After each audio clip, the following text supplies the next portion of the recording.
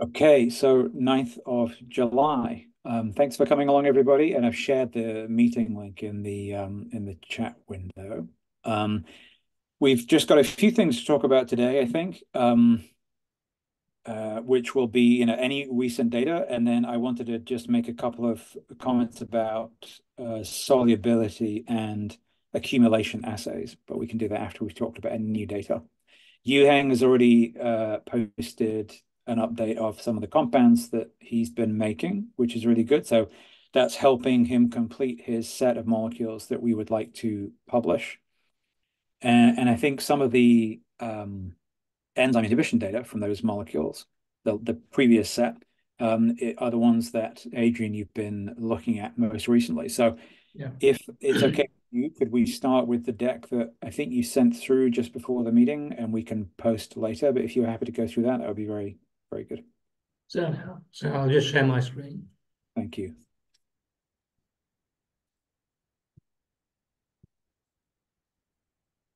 Okay, can we all see that? Yes. All right. So If you could essentially go full screen, that would be even better if you could make it full. I can do that. Perfect.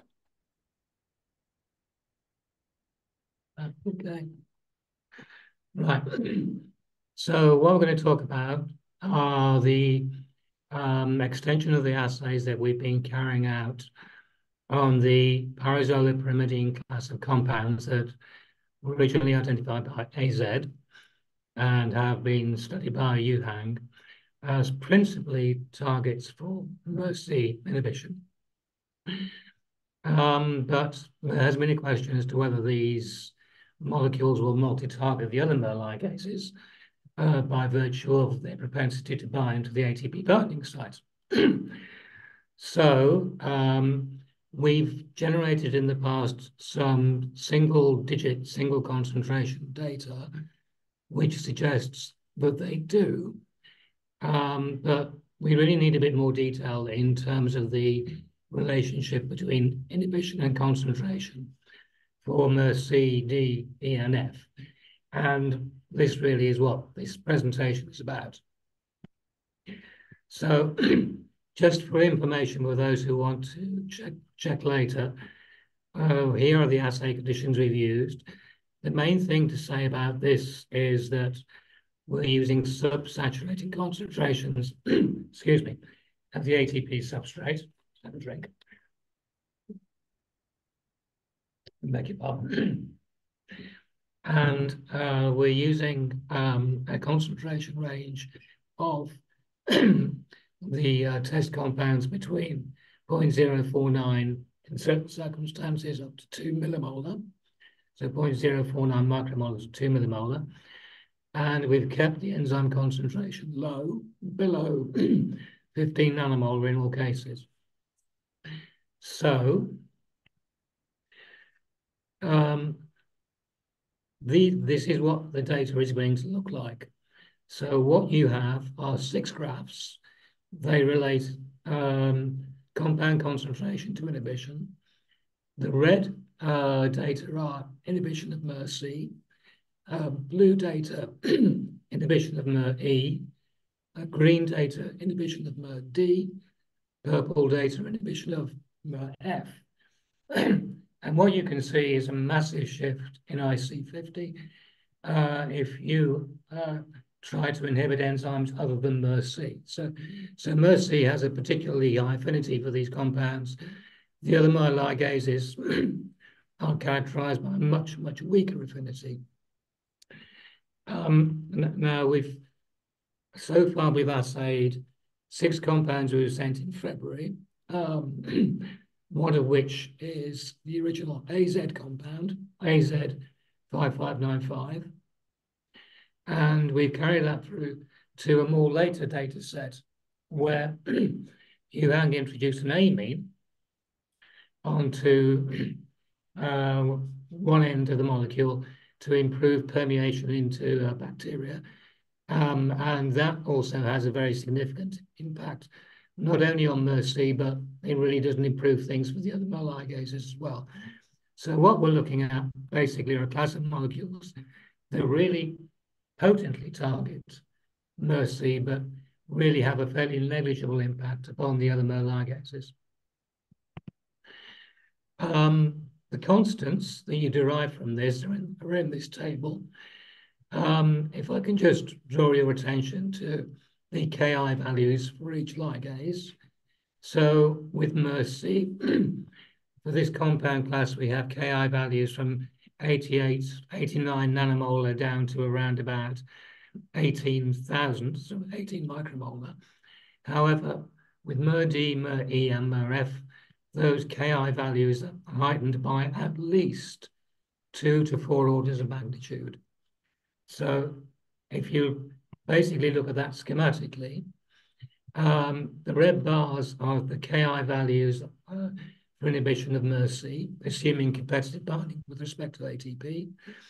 And you can see a gradual increase in the detectable Ki as the structure changes from 25,5P down to 88XP. However, for virtually all of these molecules, D, E, and F have very, very much higher Ki's, indicating a very, very much lower affinity. And in actual fact, only really at the weakest binding Mur-C inhibitor, which is 88XP, do the other Mur ligase molecules become as sensitive as Mur-C. And that really is where we are with this. What I will do, I'll post the raw data on the website because it is not here in its entirety yet. Any questions? Yeah, great. Anyone got any immediate queries? I've got a couple. So one is the age-old question of the potency of 5595 and the fact that it's obviously doing well in this assay. The potency, the IC50 that's measured against Mur-C is obviously still higher than originally reported. I know you're always quite relaxed about this because of the difference in the assays, and you're still relaxed about that, the fact that different assays give different IC50s here? As long as we get the same relative change, and as long as ballpark we're in the same sort of area, which I think we do. Okay, yeah, I think we do because the top left molecule 595 is better. The second one, if you could just go back to slide 3, is it? Number 3, just that one above. So I think it's is it this one on the bottom right there is one of the guanidinium compounds, which is giving, I guess, the best 76 there is giving, a measurable IC50, a couple of hundred nanomolar IC50 for one of the guanidinium compounds, which I think is the best result we've got so far for one of the compounds that's been modified in that way, as far as I remember. So that one, plus obviously the top left are the most potent compound, but that one with the guanidinium, which is giving us something, would definitely be one to try and get an MIC for. Yeah. Because the point about that modification is that it's meant to help the compound accumulate. It also had a very good Ki. Did it? Well, hang on, 76 gives us a Ki of... Oh, I've written it down wrong, maybe. All right. Like I say, I can send this round and you can study post talk. But the Ki is around about 3.5 micromolar for that particular compound. The IC50 is around about 4.7 micromolar. Sorry, I misread that. Of the first set of compounds we tried, it was actually the worst. And in actual fact, introduction of a positive group does in general seem to do that on that region of the molecule, I hasten to add. Okay, so yeah, maybe I've got the wrong one in that case. So do you mind going to slide 6? Sure.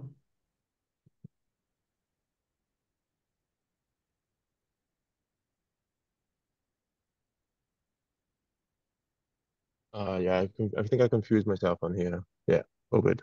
All right. Okay. Shall I go back to slide 3? Yeah, actually, yeah.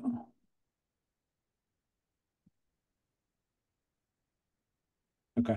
Yeah, I guess. I mean, it's giving something, nothing tremendous, but it's giving something. It would be the logical one to try of the ones that have been modified. Yeah, I mean, to put it in some form of context, D-cycloserine has a single-digit MIC for E. coli, and well, I've measured its IC50 for DDL before, and it's around about 8 micromolar. So if there is a possibility of it accumulating, then there is a possibility that it might actually work as an antimicrobial. Mm. Yeah. Okay. All right, great. But I mean, a very clear result in terms of the lack of multi-targeting. Yeah. Oh, yes. Yeah. I don't think that you could realistically expect, for example, if you've got a mutation in Mur which caused a loss of sensitivity to these compounds, I don't think there would be sufficient sensitivity in the remaining pathway to really rescue that in the antimicrobial sense. Yeah. I mean, so really, in reality, you have a very nice collection of very nice Mur inhibitors. Yeah. But it is telling you that the binding sites are different enough with the other Mur ligases for it to be fairly discriminatory as well. Yeah.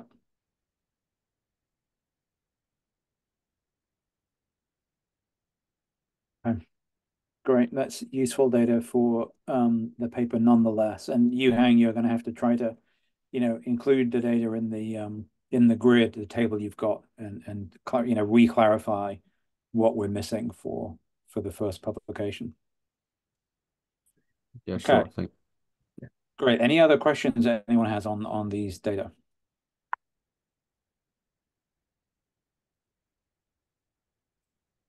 Okay, great. Thank you, Adrian. Welcome. So I was gonna so we have both Laura and Scott on the call. So I was gonna just come to any updates on any attempts to get crystal structures. So Laura's been obviously playing with many compounds, and Scott, I think you were looking at this compound J06. I wondered if you had any updates. We don't have a structure with J06, but we're shipping some crystals actually tomorrow and working on soaks right now. Most recently, I was going to mention, we obtained crystals of the Pseudomonas Mur in complex with one, it was co-crystallized with one of the compounds, F09. Not great diffraction, around 3 angstrom resolution, but we're not seeing the compound bound. However, the ones that were just mentioned, if they're higher affinity, if you want to send any of these compounds, we can certainly set those up with the Mur. They're crystallizing. Also, the Pseudomonas Mur, we also obtained some data for recently. Again, around 3 angstrom diffraction with M02 ligand. But we didn't see density for that. But yeah, any compounds that you want us to try, please feel free to send them. Yeah, I mean, the question, I guess, is, and others may have a better idea of this than I do. What compounds do we have that are new that for which we don't have structures? There's a list, right, of things that we do have. Does anybody have a suggestion for something which we're currently missing of the new set, perhaps? Because otherwise, I'll have to go and look at the data. Yeah, we can just look at the data and select the top compounds and send some. I was going to ask, are you using the short construct of Pseudomonas Mur or the full length? That, I believe that is the short one that Joe had suggested we use. Mm-hmm. Will you be trying the full length as well? Pardon me? Will you be trying the full length construct? Yeah, I'll have to double check the construct that we have, or constructs. Yeah. Yeah, it's just that the truncated version is not actually going to be enzymatically active because it is missing a chunk of the ATP binding site. And there will be interactions there that probably we would otherwise miss. So if it is at all possible to prioritize the full-length native protein, that would be great. Okay. Although I understand crystallographically, it's always been a little bit more tricky than the truncated variety. Okay. Yeah, I'll double check those constructs. Yeah, the only ligand we're seeing bind, as you probably know, is this A19, which is on the surface of the protein. Kind of, it's sitting there wanting to get to the active site, as I say, and it's probably due to sulfate competition. So we're trying to, any soaks with lower sulfate or no sulfate to see if that compound will get into the ATP pocket. So hopefully the crystals we have going tomorrow will pan out. Fingers crossed. Yes. Yeah. Fingers crossed. So on our end, yeah, we haven't gotten any compound bound structures yet. As usual, if not, you would have gotten an email with the structure. Right, but I'm trying something different as well. So I went to the Japan Leicester meeting collaboration, and it was all about crystallography and structural biology. And it was very inspiring. I talked to a few people on cryo-EM, and they all suggested we should give it a try. So I've got booked for the 22nd to try to test my grids on the cryos in Leicester. And I'm gonna be testing them and see what happens. I'm gonna try to make the complexes as well, because the Mur Ligases, in theory, they should be forming these complexes, so we get a bigger molecule. But we're gonna try anyway the APO proteins and see how far we get, and if there is any possibilities of going through that route and trying to get a structure to that route. We just need to get a blob of a compound that is good enough so we can dock in the compound really in the correct orientation. And that will give us at least a little bit more information that not having any crystal structure, basically. So I'm trying that. Let's see what happens on the 22nd and if the sample looks okay. If not, I will reclone stuff to make the protein bigger with a hacked protein into the Mur Ligase and go that route as well. I just want to try something new. At the same time, on August, I also have time for doing serial crystallography. So I'm trying to grow microcrystals so I can try to include this sample as well. So I originally have this time for the serial crystallography for a different project. But if I got new crystals for the Mur Ligases, tiny crystals that look okay, then I'm going to bring them, and if we have time, we're going to test them as well on the serial crystallography. And let's see if that way we can do soaks in a time resolved manner and see if the problem is because they just go in and out really fast. We can also try room temperature, which could also be a problem in terms of the binding of the compounds. So once you freeze them, things like that. Yeah. Because apparently quite a few people in the meeting that I joined for structural biology had been seeing differences on the compound of the binding when they were doing room temperature and freezing crystals. So, which I hadn't known that was an issue before, but they all discovered that issue when they were doing real-time crystallography. So it might be that can solve the issue. Let's see how far I can get on that. Yeah. Great. You mentioned so later this month in Leicester, did you say? Sorry, Leicester, Liverpool. So sorry, the meeting I went was in Liverpool. The samples for cryo-EM will be at Leicester. Leicester, right. So I just mix all the time the names.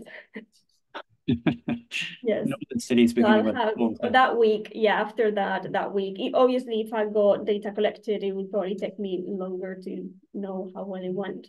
But I can send an update to the team and just mention, would we see the proteins or not? Okay. All right, great. And I mean, in terms of the which compounds to soak in, we should have a think about which of the AZ series we don't have, for example, or the kind of, I mean, if you're trying something out, whether you want to try a compound that we know should behave like 5595 or something.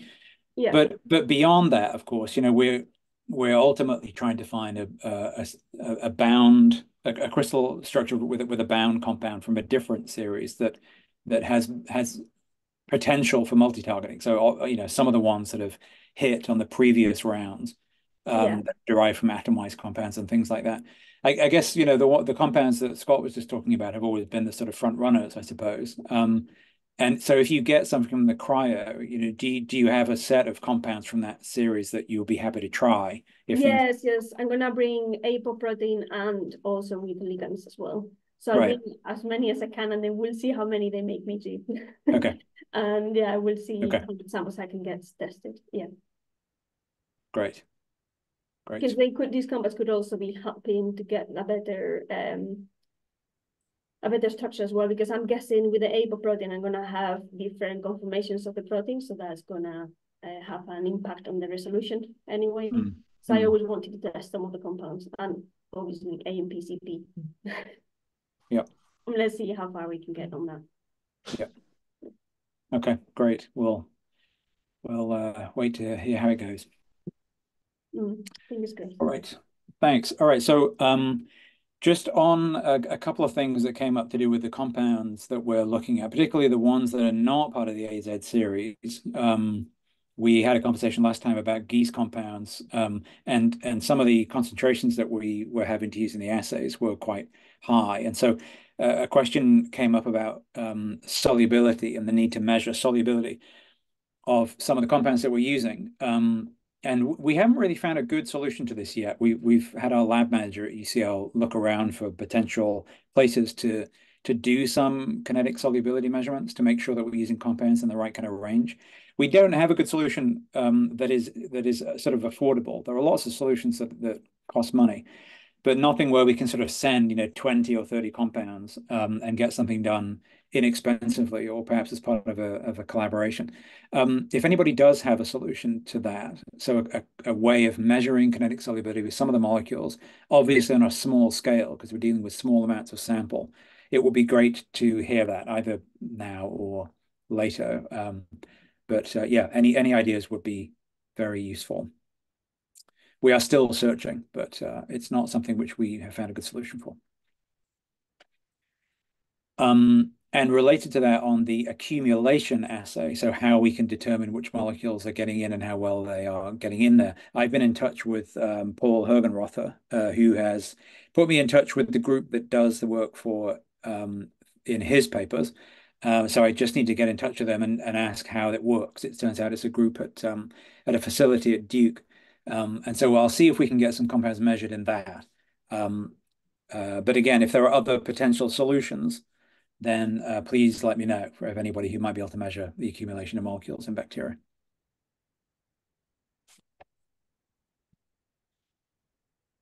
All right. Okay, so those are the sort of two things I wanted to mention. And Yuhang and Guy are continuing to make molecules. I don't think there's any big chemistry update there, and we can maybe wait until next time. But I saw the Northeastern team were on the call. Did anybody from there want to update on any developments in terms of finishing off synthesis or shipping compounds? Yeah, I think Cole has a couple of slides that he's going to present. They're already on the issue, Matt, before you ask. I promise I'm going to get better at that. Okay. Yeah, hi, I'm Cole. I'm an undergraduate. I started in June. I'll share my screen now. If that works.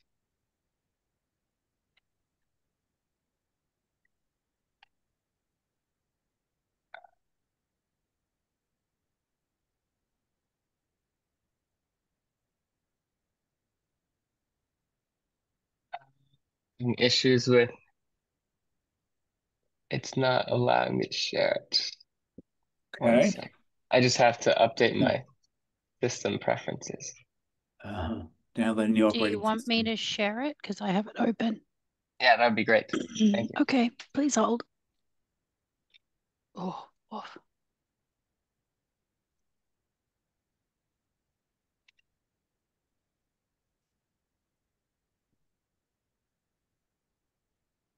All right, you're up, Cole. Thank you. So yeah, as you guys know, the molecules on the left, the M08 and the M17, are the ones that we started with. So I've just been working to make some analogs of those. The general scaffold on the right is the same as the ones on the left, and that's what I've been working with, substituting the R group for an aniline, thiophenol, 4-chlorothiophenol, and then R2 amino to phenyl ethanol. Next slide, please. Thank you. So it's been a two-step mechanism, with step one getting this desired starting product with the amine group at the bottom. At first, we were doing this with dioxane and HCl, which would give us an impurity with an alcohol group attached. So we switched that process using anhydrous 4 molar HCl in dioxane, and that got rid of that, giving us like over 95% pure of the desired starting product. So I started just attaching aniline, just to see if the mechanism would be successful. And it worked out very nicely. So we made this compound, the CNI 003, which worked out well, and then went on to make the CNI 004, which we decided to do after reading this paper. And then the CNI 008 was just to match with the aniline, and the CNI 012 was with the parachloro, which we have, I believe Olivia made one with a amine parachloro. And so that was just to have the S there rather than the nitrogen. Next slide. So the next steps are to then try to attach oxazole, because that would use a 5-membered ring rather than the 6-membered ring which we've been adding.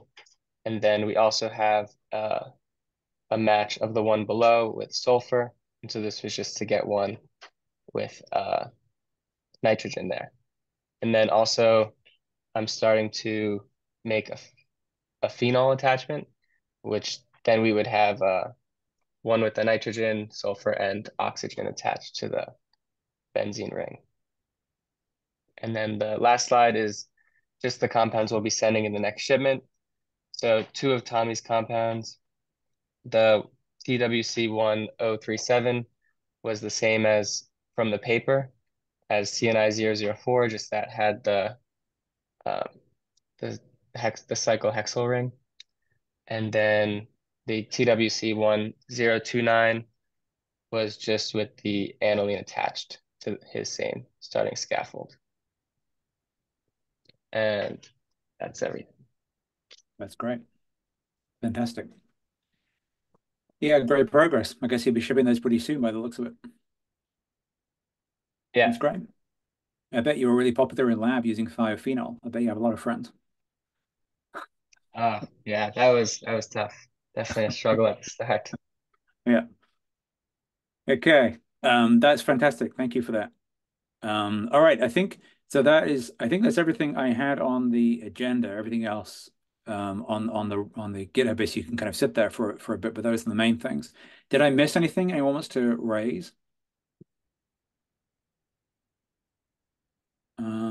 Because I think it's important that we, as a group, stay in touch with Scott and with Laura about molecules that we should be using for soaks in case we strategically want other compounds doing.